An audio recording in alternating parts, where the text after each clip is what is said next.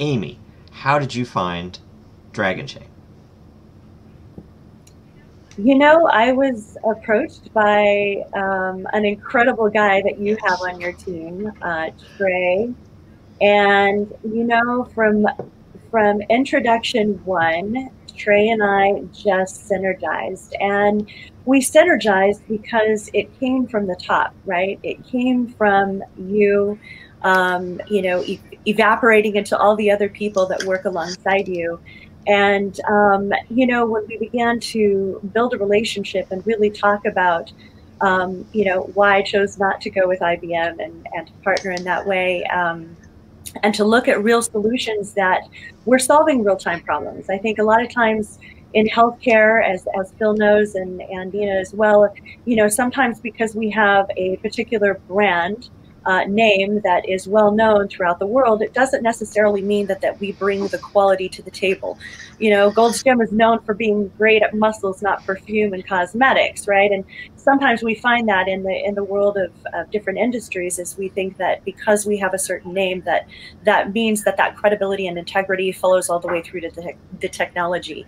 Yeah. And I think it's really important that there's always those provocateurs that are pushing the edge and always bringing to the conversation something that's meaningful to a market and letting them respond in a real meaningful way. And I think, you know, when we met, you know, one of the things that, you know, certainly kind of was a plus for me was understanding really what the vision was for Dragonchain.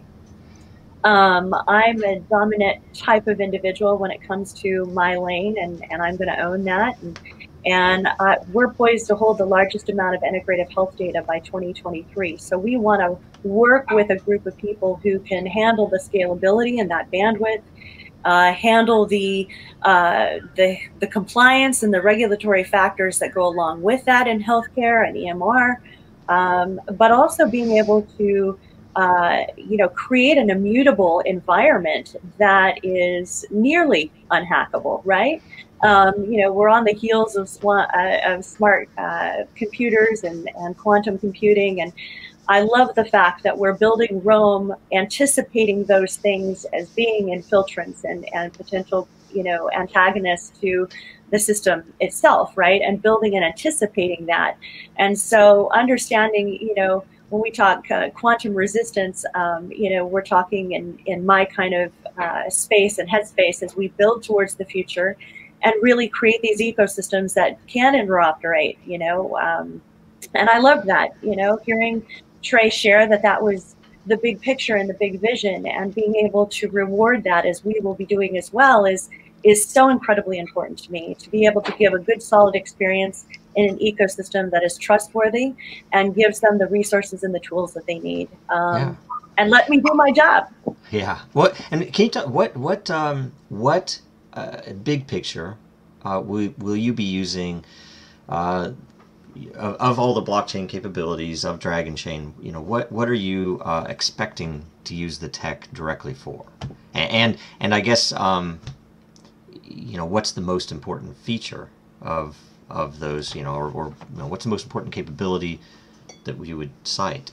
God, you know, that's a convoluted question for me because there's many layers to that answer. I think the enterprise is what works really incredibly well for me, is that there's different, you know, H gateways, if you will, of apps within the apps that are really going to be meaningful to, you know, I want it all in the palm of one hand. I want that functionality. I want to be that solution. And I think having the ability to have a wallet, have, you know, that immutable environment, be able to transact and upload data and information in real time, and be able to on and offline, and be able to connect with community. All these different features are so incredibly important to my ecosystem with our application called Stream Health. So we want to stream in good and stream out great, and be able to utilize that in great ways, but partnering with a group that understands the capability of what we're looking to accomplish, and it fits simultaneously into that ecosystem and environment, I think is a winning opportunity.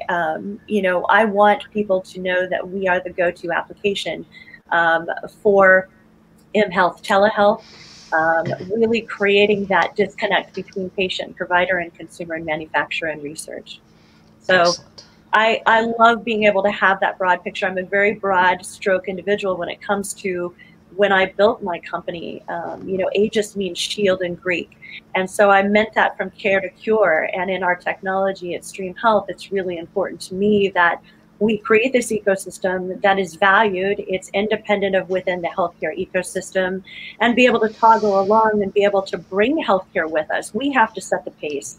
We're following the global market and presenting solutions to them that are turnkey versus these legacy ideologies that really happen in healthcare where, because of who we are, everyone will follow. And that's not necessarily true. You look at blockchain and crypto and we understand that that's very, very different and very, it's created a new pathway for people to solve real problems, independent of old ideologies and old legacy technology.